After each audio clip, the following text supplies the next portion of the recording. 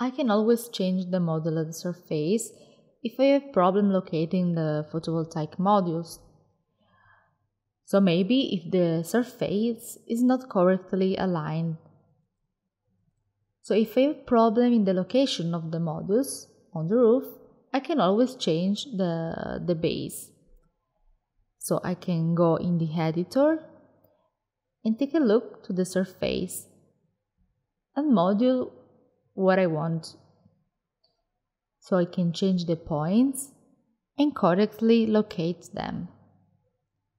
Translating the area in the photovoltaic field, I can move node in the best point.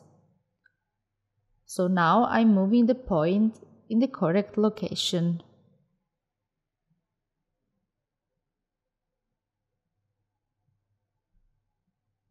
Or I can right-click and delete one node.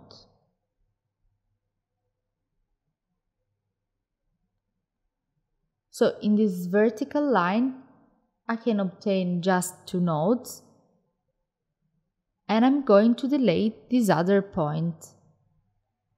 So now, as you see, I can move and translate the surface.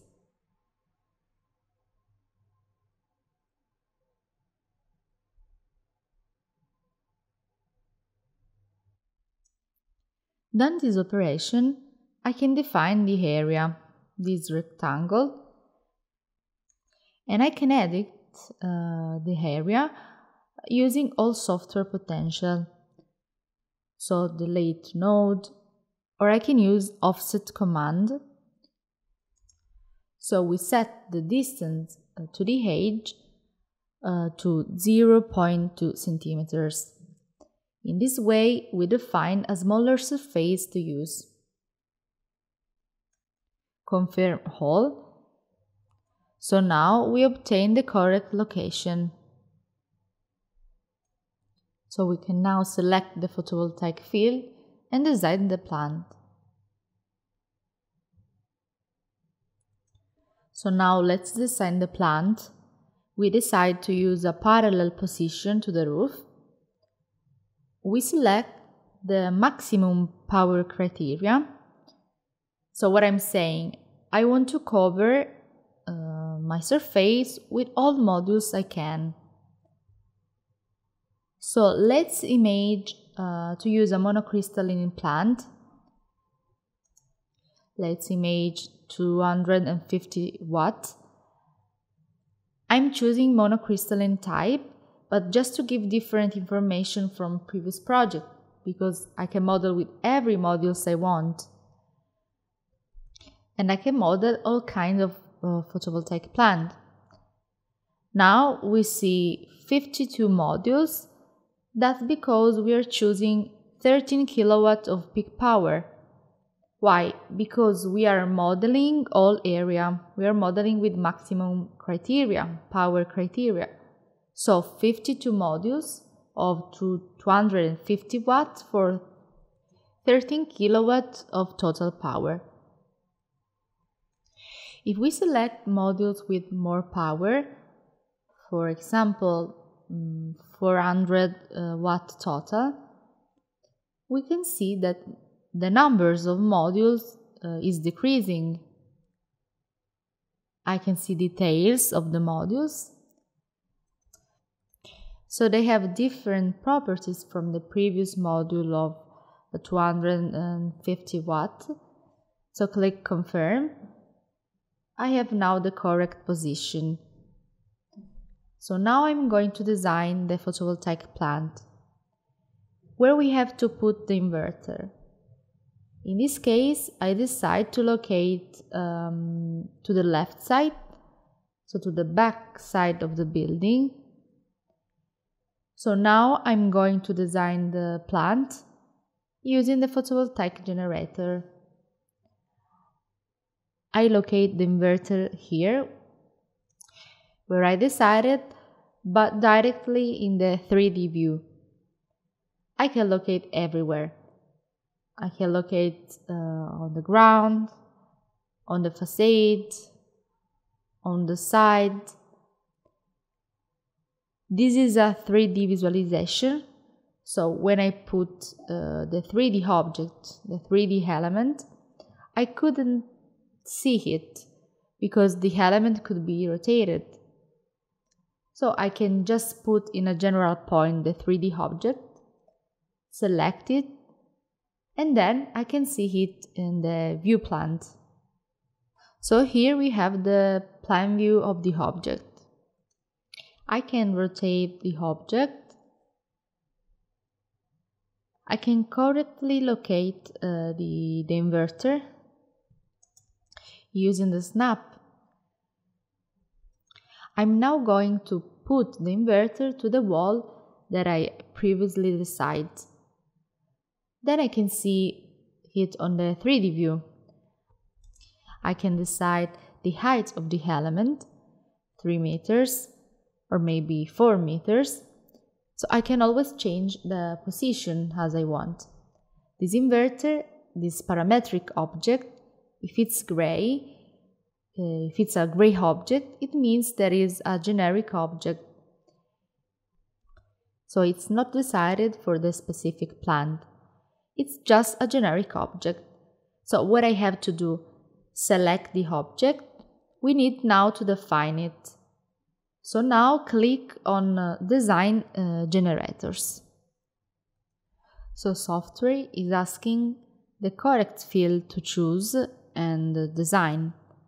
So we see the photovoltaic field number 7 because Solarius has generated more fields or use a different name. But I can always go back, click on the PV plant, select it, and change the description. So we can change in photovoltaic field 1. Now in the design generators, I see PV1. In this step, software doesn't show all the inverter's object as it did for the modules, but it just shows inverter compatible with the plant.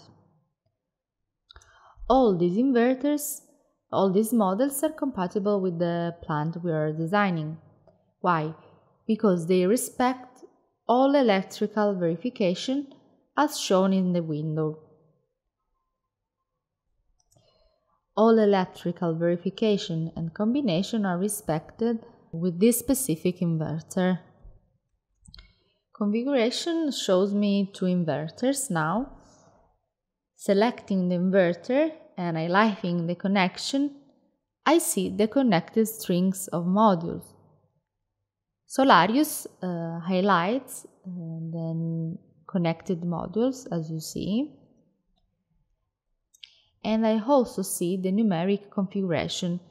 For example, here we have the inverter number 2. It's connected to the MPPT1 of the string number 1 and to the first 1 module. So done this operation, I can go on.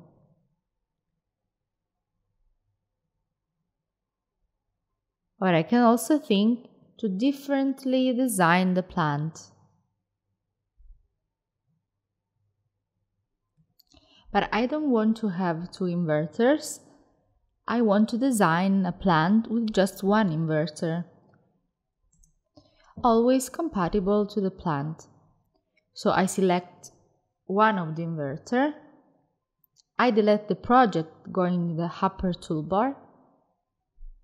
So I select the inverter and I go to design with the generators wizard.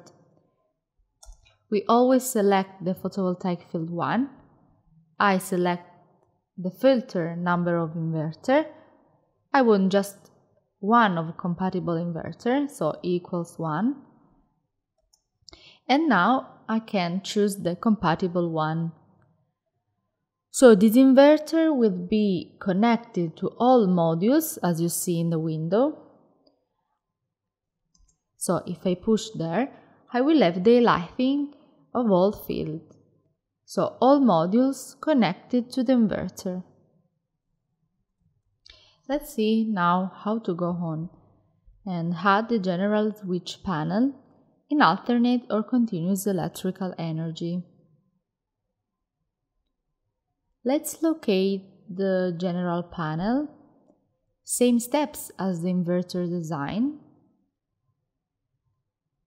So locate the panel. We can rotate directly in the 3D view. When we are near the facade, the elevation, software see the element and become like a grid. You can see in the window. So we can select also the same height of the inverter. So in this case, it was 3.9 meter. But be careful to the delta value because the position of all element is linked to the 3D axis. But we can always unlock the element and select the reference point, for example, to another point. We can select this point. As you see there in the right window, it's 4.58 meters. If I put this point to 3.9 meter, it would be surely incorrect, because it would be done from an incorrect point. As you see, because the inverter height is selected from another point. But I can always unlock, I can change the point and write the height I want. In this case, I put 3.904 meters.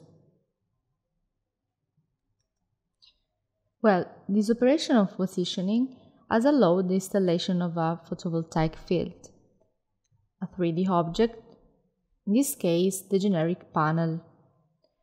So now, how can I design the plant? Select the general switch panel, and then we activate the assisted design in continuous or alternate electrical energy. In this section, operator can choose language. This will be the language used in the project. So I can design in English, but I can always process the plant in Spanish or French. I can choose the presence of the photovoltaic meter or maybe the user load. Or I can also choose to add the field switch panel. Well, in this case, I'm going to choose the presence of all elements. So now you can push next. Here in this wizard, I can choose the cable definition in current connection. I can set if the installation is in air or maybe underground. If I'm designing in air, I can choose the best cable configuration. So I define the description and then the type of insulation for the IEC 60364. Done this operation, I can change or confirm properties for the cable definition used in alternating current connection. I choose from all kinds of installation, and I can also set a protection system. For example, I can choose from thermal magnetic circuit breaker or automatic differential. I can select from a database. I can choose an article or unlock the element, and I can define the name of the element just by hand. I can also define diode presence or maybe the fuse presence.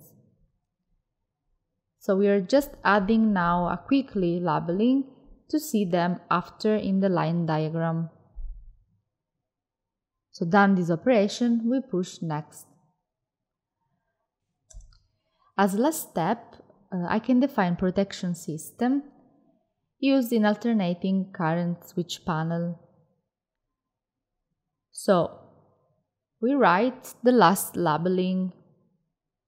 Then we finish, and we can now confirm. In this way, I obtain an electric diagram, a tree structure. As you see, I have the main panel, the photovoltaic panel, the inverter, and the photovoltaic switch panel. On each node I select, I can see all the information. For example, let's imagine that the first string is distant 1,500 meters from the switch panel. What software does if I'm doing an error? In this case, we are exceeding the value of the voltage drop. Software is warning you. You are exceeding the maximum value. It should be around 2% for DC and 4% for the AC. So to determine the appropriate cable section, I can click to the calculator and figure out the size cable. If I choose 5 meters, Solarius proposes cable dimension. I go back to the calculation and confirm.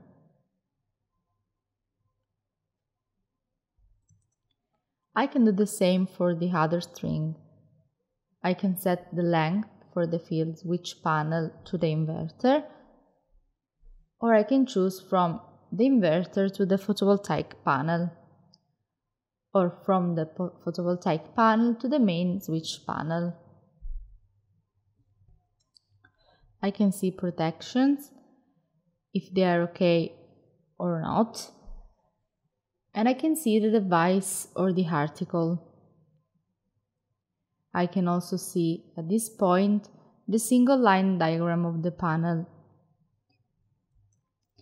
I can print the element, and I can see the correct visualization of the diagram.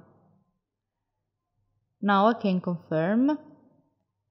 I obtain the panel's generation. I can also see details. In the upper toolbar, in the left side, I can go to the shaded view with lines and textures. So in this way I can see more details. We can move the elements and put the elements to the same height.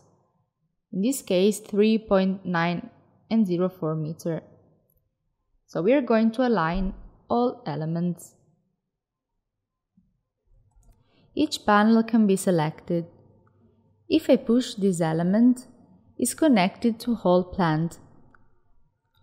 And that's because we have just one string. This field is directly connected to the inverter. The alternate panel is connected to the general panel, and the general panel is connected to the grid.